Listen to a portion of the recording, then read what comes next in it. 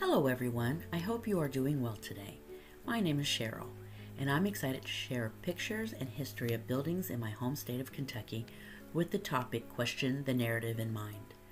While looking through the videos, I would like for everyone to ponder the possibility that these buildings were founded by the settlers of the land, that these buildings may be much older than we give them credit for being. By looking into the current narrative, we will look at the facts presented and evaluate whether the current narrative is merely created and written by the founders of the land. Each seeker of the truth will have to take what resonates with them and ask themselves, what is the truth? Does this topic have merit? Let's explore the narrative together.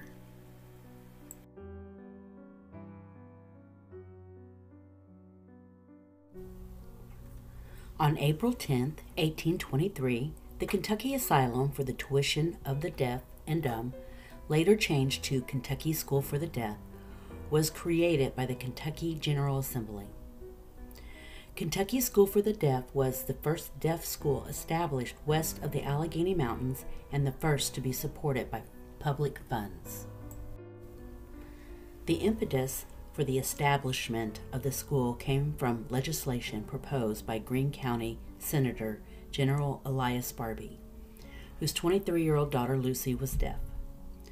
The school was located in Danville, and the governance of the school was placed in the hands of the Board of Trustees of Center College. Why Center College? There is no official explanation, but members of Elias Barbee's family, including his father, John Barbee, lived 3 miles north of Danville at Stony Point. His brother Joshua Barbee, another prominent Barbee, owned what is now the Old Crow Inn and lands around it, and was a member of the Center Board.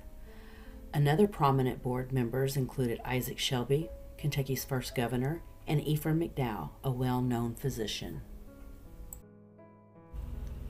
In looking for a faculty, the Board of Trustees turned to Center College and found a young student, John Adamson Jacobs.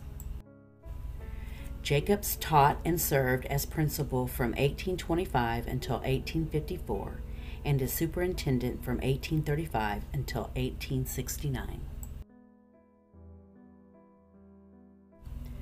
During the Civil War, Confederate forces attempted on 3 different occasions to take the school over, but Jacobs was steadfast in his defense of the school, its property, and its students. After the 3rd attempt, the Confederates moved on to other parts of the town. The Center College Board of Trustees governed the school until 1870. Then the Kentucky General Assembly established a Board of Commissioners for oversight, which was in place until 1959 through 1960, when the Kentucky Department of Education took control of the school. By the eve of World War I in 1914, most students traveled to Danville by train. Railroad companies charged reduced fares for students traveling in school in fall and returning home in the spring. Most years, the Kentucky School for the Deaf was in season for 40 weeks, from the second Wednesday in September until mid-June. Except for students who lived nearby, there were no vacation breaks during the school year. Augustus Rogers, a Center College graduate, had become the superintendent in 1896. Rogers said, "The object of all education is good citizenship, and judged by this standard, the school has not failed of its mission."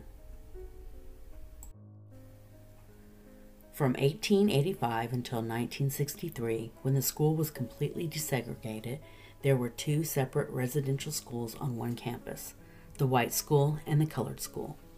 In a typical year, 1914, the white school had 324 students, while the colored school had 27 students. The white school had 1 supervising teacher, 24 teachers, 10 in the manual department, and 14 in the oral department. The colored school had 2 teachers. While enrollment at the white school steadily increased, the number of colored students enrolled before 1920 was 60, and over the next decades their numbers declined rapidly. The school was free to Kentucky residents. In the first quarter of the 20th century, the average annual cost per pupil to the state was $200 and $33.33. Trades and academic subjects were taught. Normally, no student younger than 8 or over 21 was admitted, and 10 years was the maximum time for a student to remain at KSD. According to Superintendent Rogers, in no case will a child be kept by the school after it is fully ascertained that he can make no further progress in his studies. By 1923, the school's centennial year, Kentucky School for the Deaf had educated over 2,000 students who had become self-supporting citizens in the communities where they had resided. So what do you all think? I was unable to find any construction photos at this time.